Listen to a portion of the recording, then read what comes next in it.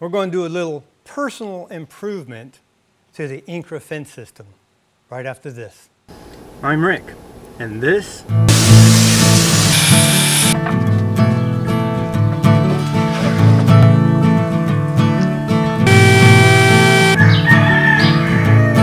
Shut the heck up, you stinking roosters.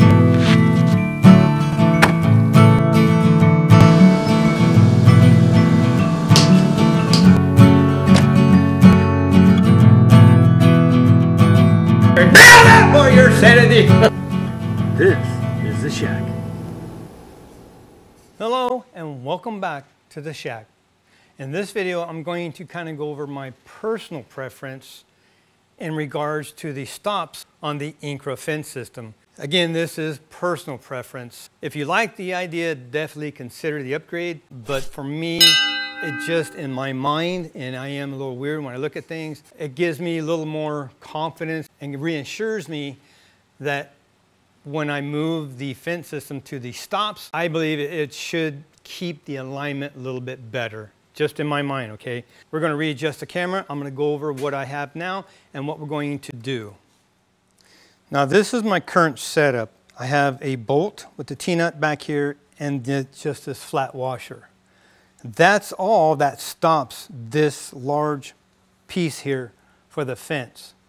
Now in my mind, that little contact area just isn't enough to assure me that it is going to keep its alignment.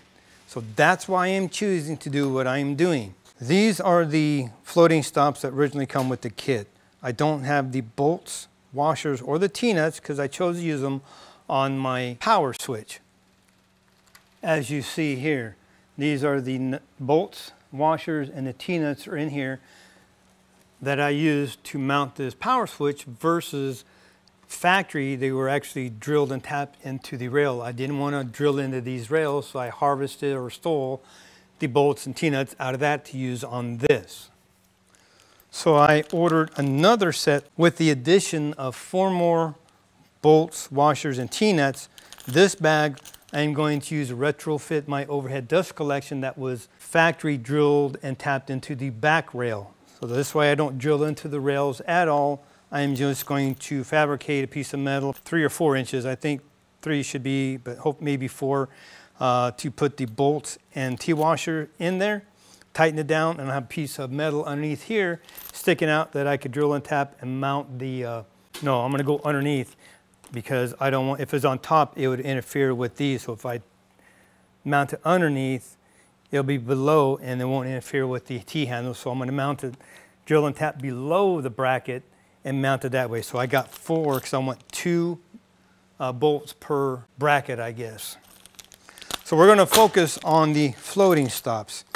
So because I don't like this, I just don't like the idea of a very minimal surface that contacts the base here of the positioner base, I am choosing to use the floating stops as permanent stops for the base to go back and forth. So when I slide it forward, it's going to stop right here. That's going to be my 0. When I go back 20 inches, that's where it's going to stop in the back. That'll rest against this stop here. That will be when I need to make the full capability of my table saw. I can get a 52-inch cut, but I have to slide the whole base back. If you want to know more about that, I'll put a link to the video up there. This just makes more sense to me in my mind. I have all this surface now contacting this versus just that little spot right there. Now, the floating stops are basically on the bottom. And again, that's not enough stopping for me. If I mount it this way, put the hole even with the slot here, this is hanging down, that's a catch hazard. Walk by, I can catch something on that. So for me, it makes much more sense to put it right here, bolt washer through there, mount it there. It's going to stop it there, and I have, again, this whole area of the surface here. So what we're going to do, I'm going to take the existing nuts, bolts out, and this T-slot, slide them out. I am going to reset the base per factory setting. I'm going to make sure I'm at the spot I need to be, lock this down, then I'm going to reinstall the floating stop, which will be a permanent stop on top here. Then we're going to go through the process of setting the fence again at 20, moving the whole thing back and getting my mark for the backstop to stop it against. And then we're just going to make a quick test cut just to make sure we're dialed in and we're good to go. So now we are set. So let's go back and I can show you how far back I can get. You see that? Okay, I'm at 0. So if I open it up now, which I think, I can't believe I did that. Now I know why. It won't allow this to go through, so I'm gonna have to take it off and put it on the side. So I gotta redo this whole thing now. Oh my goodness. I thought that was gonna work out. I didn't think I couldn't get this to go back where I needed it to be. Oh crap. All right, well, it is what it is, right? Since things didn't go as planned because this is in the way, the fence can't slide over it. I didn't even think about that. This isn't an option. That's just not an option. It's not enough stop. So what I'm going to do, I'm going to mount it that way. But as you see, the hole doesn't match. So what I've done, see, it'll bypass underneath the fence. So it has to sit this way. What I've done, but there's a little punch right here. What I'm going to do, right along here, there's a line, and that matches the line, the bottom line, or the T-slot in the rail. So between, where's that line? Right there. Between the bottom line and the hole, that's where that hole is punched, and this is centered between all this. I'm going to take a 3/8 drill, drill that out. This is aluminum. Take a file and file out that little peak that will end up being right here, flat on both sides. That way I'll be able to slide this up and down. I can push on the bottom, keep it flush, tighten it down, and it'll be flush with this, and it should work. And I just loosen this, move it out of the way, put that in there, tighten it, and it'll be fine. And the main thing is the fence can still get past it. This is where I wanted it, but because the hole's not set right, that's why I didn't do it that way. I set it that way. And if I put the hole in the right place, this is hanging down, that's a catch point. I'll catch my pants or shirt or something on that, and I don't want that. So my option, so I can keep it flush, keep it in true with the bottom of the rail here, I'm going to enlarge that. I'm just going to make a slot here. So I'm going to go over to the drill press, drill that out, get a file these edges flush, so I have just a nice little slot there, and it should work. This is the floating stop that I drilled, the 3/8 on the bottom, so I have to file the little mountain, the little peak right there out. This is what it looks like once it's done, and I've checked it, so it will work. Now I've loosened this up, slid it out. I'm going to slide that one in, tighten it right there so I don't move this, so I don't have to readjust everything. I'm going to leave it right there, but I will have to readjust the backstop. So I'm going to just slide it from the other end. I'll have to go through where my stops are, slide it all the way here.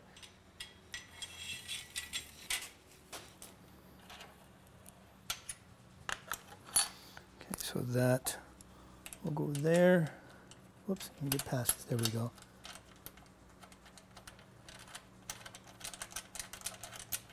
There, perfect.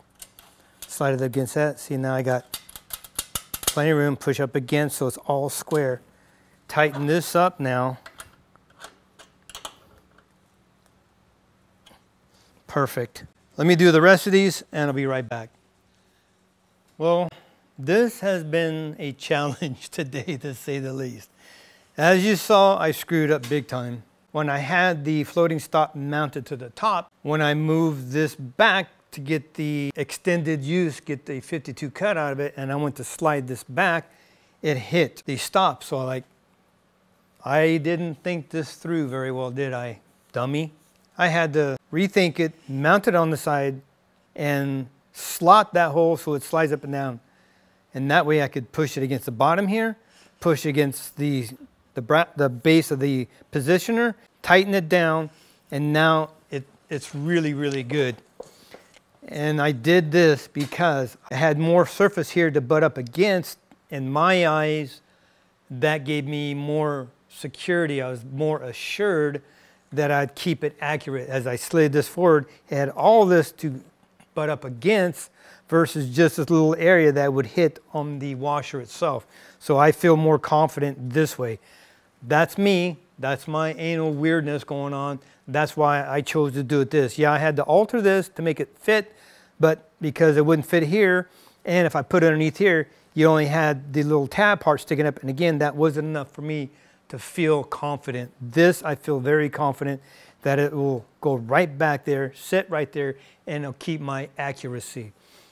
With that, we turn my attention back to realigning everything. And unfortunately, 3 times I had to do this from the positioner base itself. Took the LS positioner completely out, realigned the base, got it sit at the proper distance, set this back in, lined everything back up, and it was screwed up. What I found out the second time I did it, because it didn't work, I had to realign it again after the first time. When I went to tighten the T-nuts down here, the rail on that side, because I would tighten this side first, go to that side, it actually flexed out. I started scratching my head thinking, what the heck did I do now? After thinking about it a little bit, again, for the 3rd time now, I took the positioner out of the positioner base and started from scratch. Basically, the bracket here I had too far out. So when I pushed this one against the bracket here, against the rail, pushed that side out when I tightened it. So when I tightened that side, it was bringing it out and it was flexing out. So I unloosened the 4 bolts underneath here. If I measured the outside of this rail to the outside of that rail, and I measured the bracket part here, I was a 1/16 of an inch wider. So I tapped this until it was in a 1/16 of an inch, snugged it, thought that would be a good starting point, slid it back on, and then tapped a little bit more just to make sure if there's any more give or anything, any more variances, it was good. Then I began the process again for the 3rd time and realigned it with my miter slot. Got that completely dialed in. It was perfect. It was great. My analness gets the best of me sometimes and it drives me insane. So I've been at it for 4 hours doing this thing 3 times now. Confident that this was once again lined up, I slid into position. Now I did have a few things that I must have missed or I didn't catch, or just me being me screwed up again. The positioner itself, you see that up here, this is actually higher. When you set this up, and I don't know if I missed it the first time, how I did it, you're supposed to slide this in to about 4 inches. I got maybe 5 inches from the positioner itself to your fence. That way this section here stays level. Pull that in. I loosened all this up again, put my little spacers underneath here on both ends, set the fence down, then tightened these bolts up, and I noticed this was up higher than it was the first few times and the very first time. This is actually higher somehow, and I noticed once I did all this, it does glide much more smoothly. Before it was a little bit lower because as it would come out, it wasn't level, it was dipped. So when it's coming out, I could feel it binding just a little. I felt a little drag as it extended out, and it wasn't as smooth. Now it's like butter. So somehow I screwed that up. So make sure you bring this positioner in about 4 to 5 inches, then put your tabs underneath here and adjust everything. I tightened this part first, make sure this is sitting down on these little spacers. That's all it needs to be, 1 on each end. Held it down, tightened this up. When that was tightened up, then I came back and the guides here, I made sure they were flush with the rails here, just held them down, tightened these up, tightened that side up, and then I readjusted the guides that are inside here that actually hook to the rail to keep this from lifting up. So now, with that all realigned for the 3rd time, and I noticed a major difference. This is unlocked, finger, that just glides much, much better because I actually had it 4 to 5 inches, adjusted everything. Now it keeps this positioner part here level throughout the full extension. So that was one thing that was an improvement. Somehow I kind of screwed up something else, but I fixed that also. With this, I thought was parallel with my miter slot. Being the 3rd time, the first time I cut everything at 2 inches, measured it, and dialed it in so it got right there where it's pretty close to dead on 2 inches. It's going to be within a couple of thousandths of an inch, literally. Well, this last time I got it all squared up, got this all setting, and as I was cutting, I felt drag going as this exited the blade. I don't know if you can see if I maybe just get a picture to show you of right along here. I got a little slight burn because on the up cycle of the blade as it's circling around, as it exited, it was catching here, it wasn't gliding through smoothly. So if this was the blade, basically, I'm gonna exaggerate it, basically the blade was kicked in, so it's dragging on this as it exited, so it wasn't exiting smoothly. You're supposed to have a slight relief. So what I did right here and here on either side of the slot, actually one covers the slot, I put two thicknesses, 2 pieces of masking tape, 2 pieces on this side, 2 pieces on this side. This actually covered the slot in the back that the bolt goes through. So I shimmed this part. So instead of it being like this, now this, I'm going to exaggerate again. Let me go this way. Instead of it just being, if this is the blade exiting the fence, so now I kicked it out a little bit. So now as it exits, it's going to have a little more freedom. 2 pieces of tape, 2 pieces of masking tape thickness. So I put a piece here, did it, not quite good enough. Put another second piece on top of the first piece. Now, when I went through, this is the exit cut. There's no burn at all.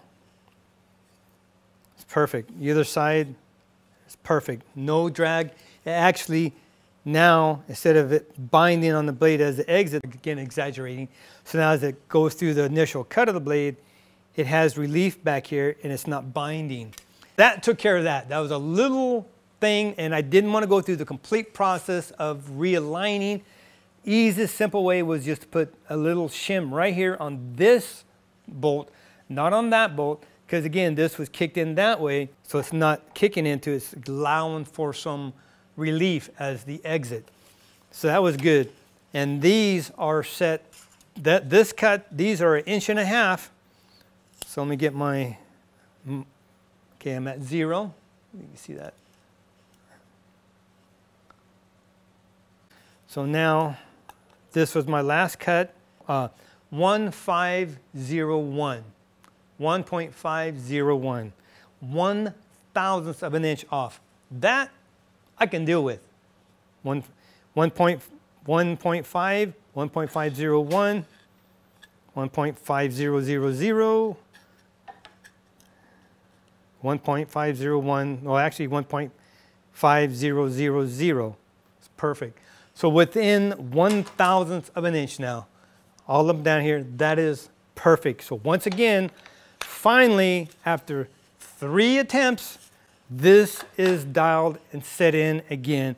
And I am more confident that my stops will keep the alignment properly because I got more surface.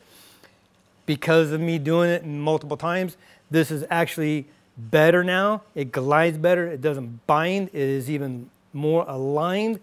I absolutely love this. We are finally done. I'm telling you, 4 or 5 hours out here getting this realigned 3 different times just wears on you. The thing is, just make sure you take your time, follow directions. How I missed these little things, I don't know. Having a solid top makes it very difficult to go underneath to align it, so I had to figure out some things. Somebody else may be able to figure out something better. The thing is now, it glides better. It is aligned. The fence is good now. No binding. The cut, I could tell, glides right through. There is enough of an angle that glides through without any drag hitting any of the upcycle from the blade. Exiting very, very smoothly now. Yeah, 300% better if that's possible. These are just minimal, minor upgrades for my analness. This is what I have to do sometimes to my things so I feel more confident with them. They're probably fine without because you don't move the centerpiece often. unless maybe you run a cabinet shop and you have to kick it out to do, because in the cabinet shop we always cut full sheets. You never used anything on the ground, cut them down more manageable. Is take the full sheet, set it on, and start cutting. We never did that. That's other people have done that. I've never been taught to do that before. It's always use your table saw. You just had to have the capabilities. That's why I had to get a 52 inch. I'm just used to them. Now everything is realigned. My stops are more confident. They are solid. Love my little cradle I put up. I got that massive magnifying glass. I can see that mark so very clearly. Matter of fact, I've used it so much. Yeah, it's dead now. I got to go charge it. This thing is dialed in. I mean, it glides better than it did before. I can't believe I missed that little adjustment. And that's my little update, little struggles. If you have a 52 inch, something maybe you want to consider with your stops, but just make sure you don't go through the same struggles I've done as far as screwing up the alignment, get everything tweaky. But yeah, it's all good to go now. Just take your time, read through the directions, and make sure you follow up, because I don't know how I missed that 4 inches, or I don't know. I don't know how I did that, but it's good now. We are done with this video. Thank you so much for watching. Be blessed. Take back your shack for your sanity. Make sure you're subscribed. I have a new tool coming in. I will have an announcement before this video even comes out, I think, so that'll be after the fact. But just make sure you're subscribed. A lot of things going to be happening, a lot of things changing. Got a new tool here that I'm working on. I'm starting to learn. Another tool coming in. It's going to help me do some other projects. Yeah, we're getting all geared. I got a stack of cutting boards there that I got to finish for Christmas and gifts. Yeah, everything's right now geared for Christmas. I've already got some stuff already made. So we are done. Thanks again for watching. We will see you next video.